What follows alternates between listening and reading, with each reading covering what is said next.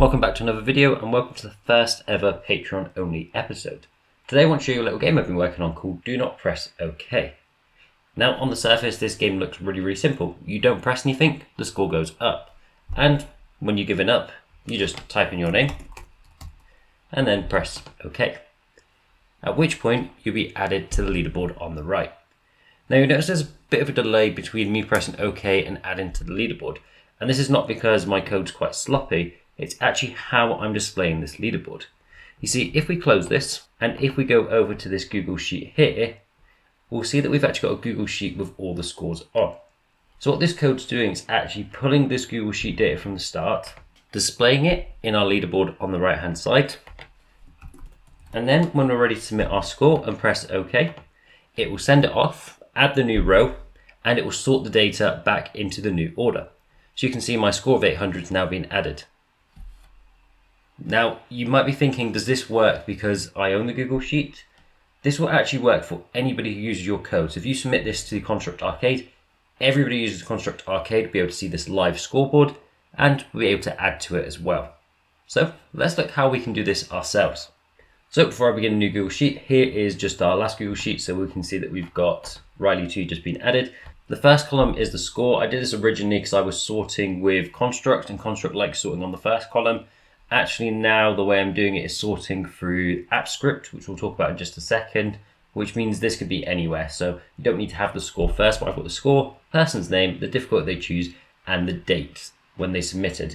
And again, this can be done with any number of columns. So if you want less columns, more columns, you can do that as well. So first thing you need to do to get started is you need a Google Sheet. You can give this a name, but it actually doesn't matter what the name of the Google Sheet is. And then what I recommend is putting in one row of data. Again, you can delete this data later on, but just one row to start off with. So for instance, if I want to put a score in, I'd put 500. Then I could put the person's name. Then I could put their difficulty.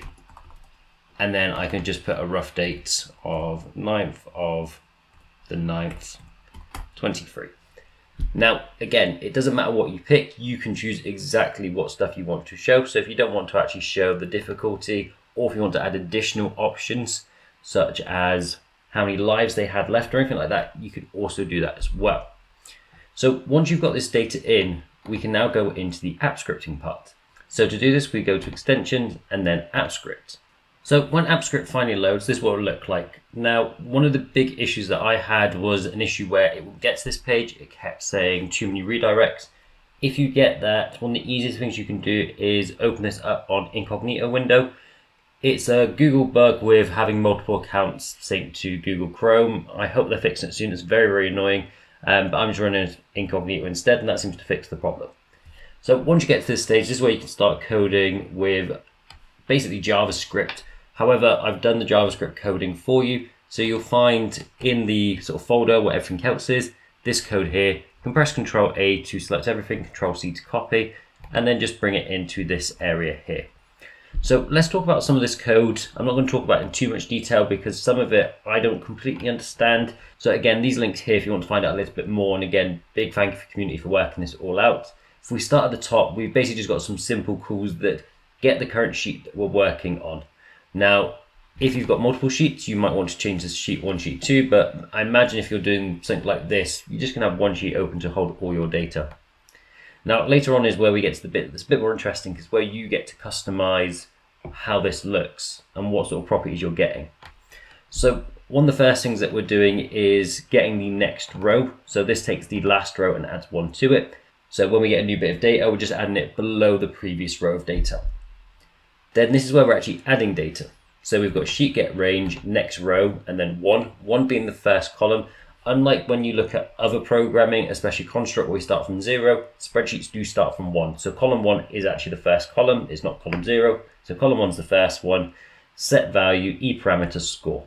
Now this score is really important because whatever text we write here, we need to write in Construct. And I'll show you how we do that in Construct in just a bit. So score, name, and difficulty, it doesn't matter what we call these, but again, we must make sure they're written the same. You can see that we're adding this to 1, 2, and 3, and if we want to add more, we could just copy and paste this line of code underneath, and we can come up with a new property say like, oh, how much health did you have at the end? Or if you're doing an RPG, how much gold has the player got? So you can see a global leaderboard of who's got the most money.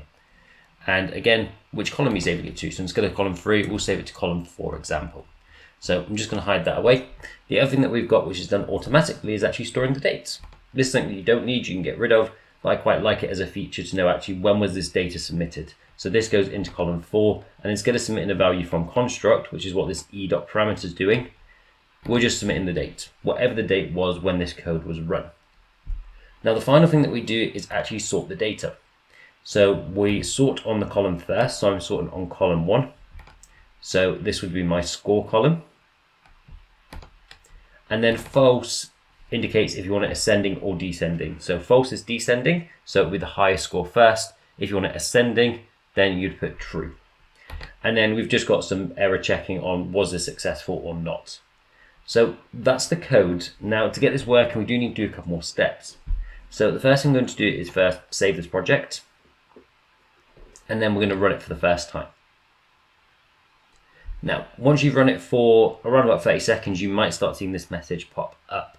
This only happens the first time that you run it, and this is where we can set up our permissions. So go review permissions, sign into the account that you're using, and then you get this big sort of Google hasn't verified this app warning. Now, this is because you're running a custom script that Google doesn't like. It doesn't like it because it's a custom script. That's literally all it is.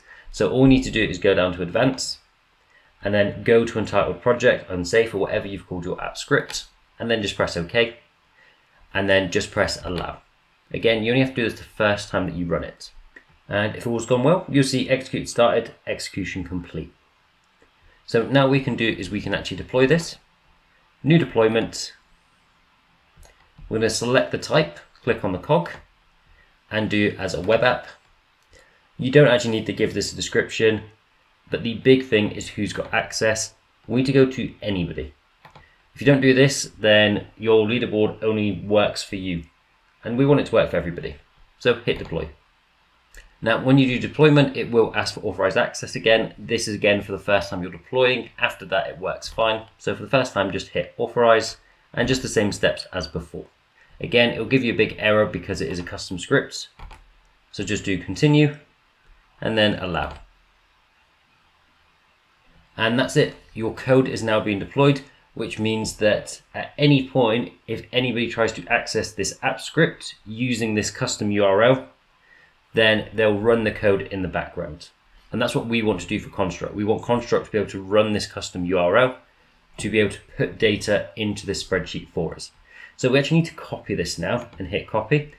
If for whatever reason that you forget to copy that and you need to go back to it, just do deploy, manage deployment, and then you'll see that come up and you can copy it from there instead. So it's not lost, you can still get it. So coming into Construct now, this is the project that we've got here. And the big thing we're going to start with is sending data, and then we'll look at how we view the leaderboard because that works slightly differently. So the first thing you'll see is this local string web app URL. That's where we're going to copy this new URL that we've just made. So I'm just going to paste that in there and hit OK. So what happens when we hit the send button? So we've got a couple of boxes here. We've got the name box, the score box, the difficulty, and the OK button.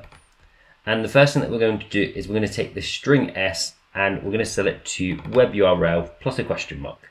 We're essentially setting up a custom string that has all the requirements that we need to run our bit of code. The next thing that we need to do is actually start putting in our values. So this is going to be S and score equals, and then the score. Now this word score here matches our app script score that we put here. So these need to be spelled exactly the same. Any capital letters also need to be on both sides. Then we repeat for any additional properties. The only difference when we add additional properties is they need to have an and sign at the start here. And this is actually inside of our string. So and name equals, and again, name spelled exactly the same as the app script one. I'm getting that from the name.text. And then difficulty, difficulty.text. Now it actually doesn't matter if these are not in the same order as what they are in the app script, because the app script is looking for the names, not the order. So you can put them in any order you want. Obviously, logically, put them in the same order they are here. if that helps you out, makes a lot more sense. But if there's a reason that you need to get this in a different order, you can. You also don't need to send all parameters through. So if you don't want to send the difficulty through, it will just default as 0. The date we also don't need to send through because it's handling automatically for us. Finally, we're using Ajax and we're using a special thing called post to URL. So the tag doesn't matter, it's just a way that we can check. So I'm using that tag later on just to check has the send complete, but this could easily just be an empty tag like it is normally. I'll leave that back to send. The URL is going to be that custom string of S that has got the web app URL, it's got the score in it, it's got the name in it, it's got the difficulty in. The data, weirdly enough, is just empty. We don't need that because it's all handled with this URL. It's a weird method of doing it, but it works. And then the method that we're using is called get, even though we're posting. Again, a little bit confusing, but if you keep these settings the same, it works. Now, one more thing I should say about this sending before we carry on with how we actually view the leaderboard is there is a small limit of how many characters that you can send. And when I say a small limit, you are looking at a large number of characters. But if for whatever reason the user enters something quite large and it doesn't send, then that would be the reason why. I'm then just using Ajax on send complete, so it just checks when this is completed. And all I'm doing is setting the OK button to sent, waiting a second, putting it back to OK, setting the score back to 0, setting the text of score back to whatever the new score is, which is 0, and then the name back to blank. So this is just a reset, nothing actually exciting here. And then at the bottom as well, just adding the score by 100 every second. So that is it. That is it for send. Obviously, the difficult bit here is setting up the app script. But again, all this code is available in the Google Drive and you can customize it how you want, and then it'll put it into the spreadsheet. Now, sometimes when you run the code for the first time, it will actually run it, and because it's not getting any data but the date, it will just put a random date in it. Just press delete on that one. So you might need to check it when you run it for the first time, but obviously once it's set up, it will run automatically by itself. Now, in terms of viewing the leaderboard, we do actually need to install a plugin. Now you can do this without the plugin, it makes life a million times harder and it's one of the best plugins ever. So to add a plugin, you just go view, add on manager, and then you're installing this CSV to array plugin. Now you'll find this also in the folder where you found this project and the app script codes. And all this is doing is taking a CSV file and turn it into the array object. And again, we're dealing with CSVs. We prefer to deal with arrays inside of Construct. So really, really useful, simple plugin. Obviously, once you install the plugin, restart, and then you can go back on this project. So once we've got that done, how do we get started? Well, the first thing that we need is the sheet code. Now this looks like some random nonsense. It's really easy to get a hold of the sheet code. So what I'm going to do is go to the sheet that we've got. And at the top here, you'll see that we've got the URL, and after where we've got the /d, we're going to copy that code over, and then we're going to stop at the Q. So we're going to copy that like so, come to our sheet codes and paste it in and press OK. And then one thing you need to do when you've got the sort of code at the top copied is just make sure you hit share, save it if you haven't, and just make sure you've got it set to anybody with a link. If you don't have this, it'll be restricted when we try and access it through Construct. It just won't show up. So just make sure you've done this step here. In terms of what happens next, we're then using Ajax to request a URL.